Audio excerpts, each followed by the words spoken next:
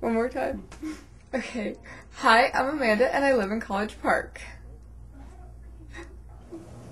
In College Park, there are 4 bedrooms, 2 bathrooms, a kitchen, a living room, and then there's also a back patio or a balcony, which is nice because you can sit outside in the summertime and drink coffee in the morning or read your book.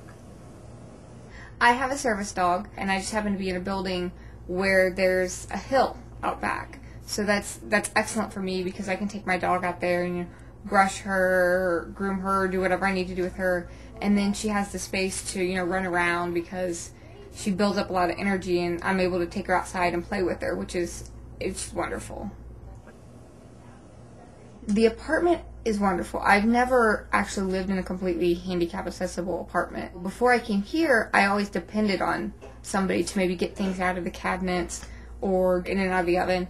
But the kitchen is wonderful. The stove is lowered so that I don't have any problems, looking down in the pans or pots or taking pots from the stove to the sink or getting anything out of the oven. That's amazing. The apartment is quite spacious, so I don't have to worry about moving furniture every time I need to roll around. There's plenty of room for my wheelchair and couches and chairs. I chose to live on campus because it's very accessible, it's really easy to get around, and very convenient.